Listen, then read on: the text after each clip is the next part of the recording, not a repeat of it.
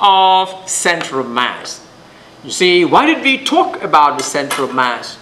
To talk about the motion of the center of mass. If two objects are moving, it means their center of mass is also moving. Is that right? Yes.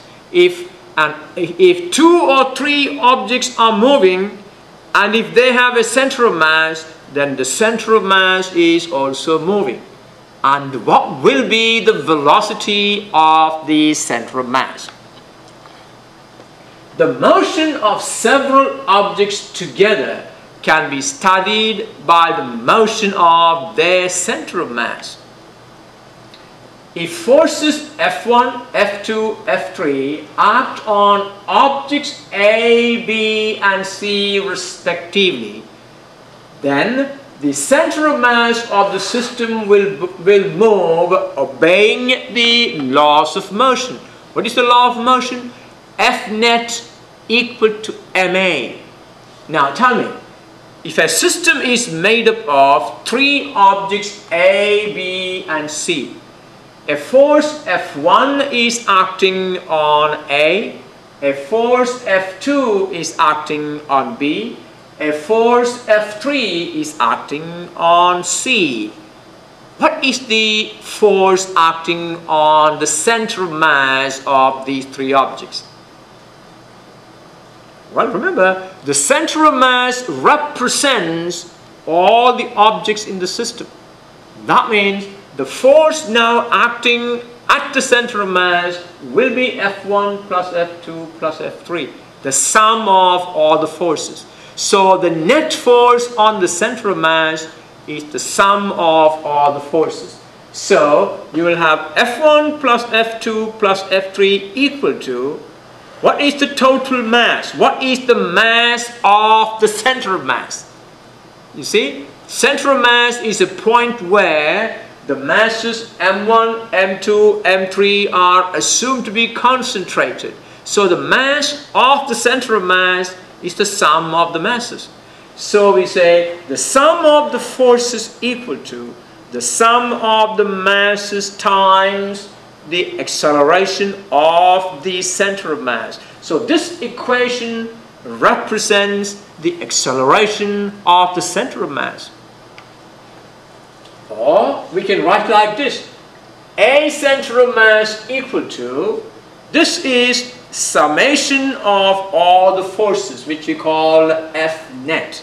F net is the sum of all the forces at the center of mass. And M1 plus M2 plus M3 is summation of M. So A center of mass equal to the net force divided by sum of all the forces. A center of mass, acceleration of the center of mass, equal to the net force at the center of mass divided by the total mass, which is the mass assumed to be concentrated at the center of mass. Now, if V1, V2 and V3 respectively are the velocities of their center of mass, velocities of the three objects, then the velocity of their center of mass is related to these velocities. Now look at the equation for the velocity of the center of mass. Velocity of the center of mass is m1 v1 plus m2 v2 plus m3 v3 all over m1 plus m2 plus m3. Now this is an important equation that gives you the velocity of the center of mass. If I have three objects of masses m1, m2, m3 are moving with velocities v1, v2, v3 respectively, then the velocity of their center of mass will be given by v center of mass equal to m1 v1 plus m2 v2 plus m3 v3 all over m1 plus m2 plus m3. Okay, let's do a small problem. A force of 9 Newton I is applied on object A of mass 3 kg. A force 2 Newton I minus 3 Newton J is applied on object B of mass 2 kilogram, and a force negative 3 Newton I plus 4 Newton J is applied on object C of mass 1 kilogram. Find the acceleration of their center of mass. Well, we have the equation. What is the equation for the acceleration of the center of mass? Acceleration of the center of mass is F net, the net force, the sum of all the forces, divided by the sum of all the masses. Alright, let's do that. F1 plus F2 plus F3. F1 is 9 Newton I. F2 is 2 Newton I minus 3 Newton J. F3 is negative 3 Newton I plus 4 Newton J. When you add them, we add the x components. That will be 9 Newton I plus 2 Newton I minus 3 Newton I. That will be 8 Newton I, adding the x forces. Similarly, add the y forces. Negative 3 Newton J plus 4 Newton J is 1 Newton J. So the net force is 8 Newton I plus 1 Newton J. Therefore, acceleration of the center of mass is the net force divided by the sum of the masses.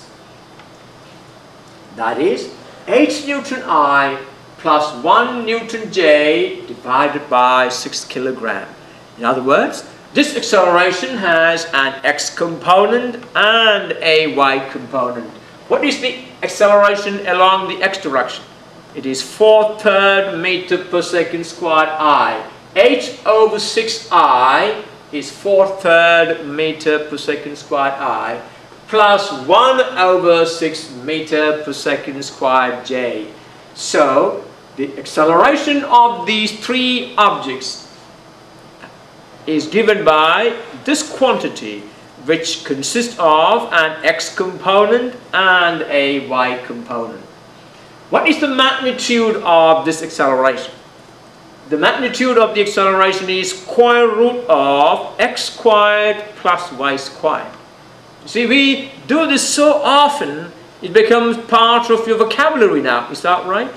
If this is the acceleration vector, the magnitude of that will be square root of 4/3 squared plus 1/6 squared, and that is 1.34 meter per second squared is the magnitude of that acceleration.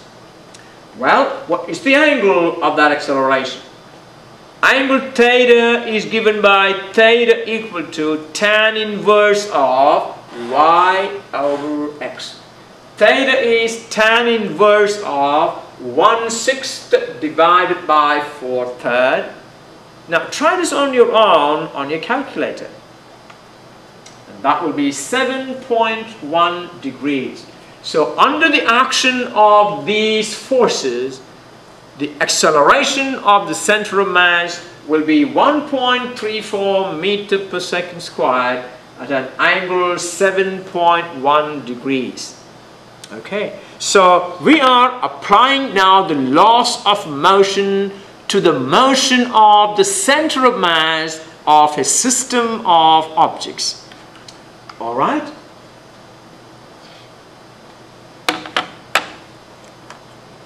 Let's now do a small problem.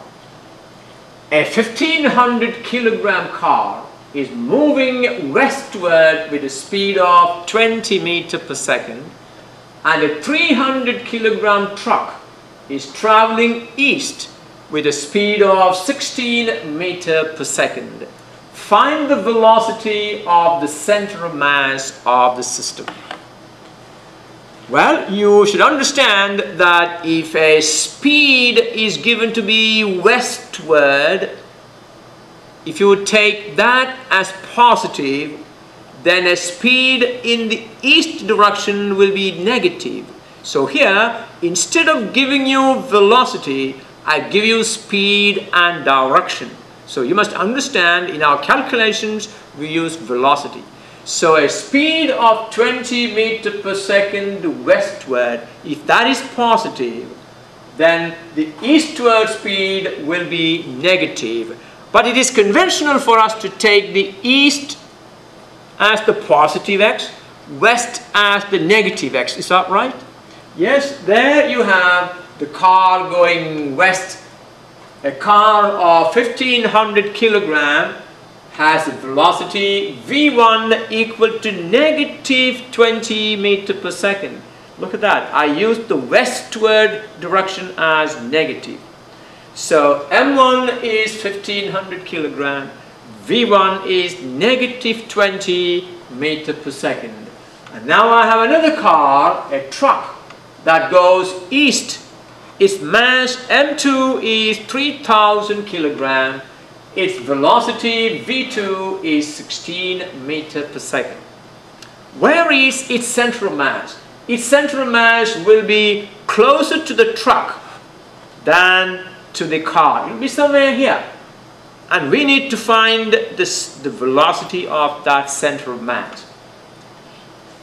Alright? V center of mass equal to m1 v1 plus m2 v2 divided by m1 plus m2. Very simple equation. Once you identify all the quantities, simply use them in the equation. m1 v1 1500 times 20I plus m2 v2 3000 kilogram times 16I divided by m1 plus m2. And that will be 4 meters per second I. The center of mass of these two vehicles will be moving at 4 meters per second in the east direction. Okay. That's the center of mass. It is moving east at 4 meters per second. A little later.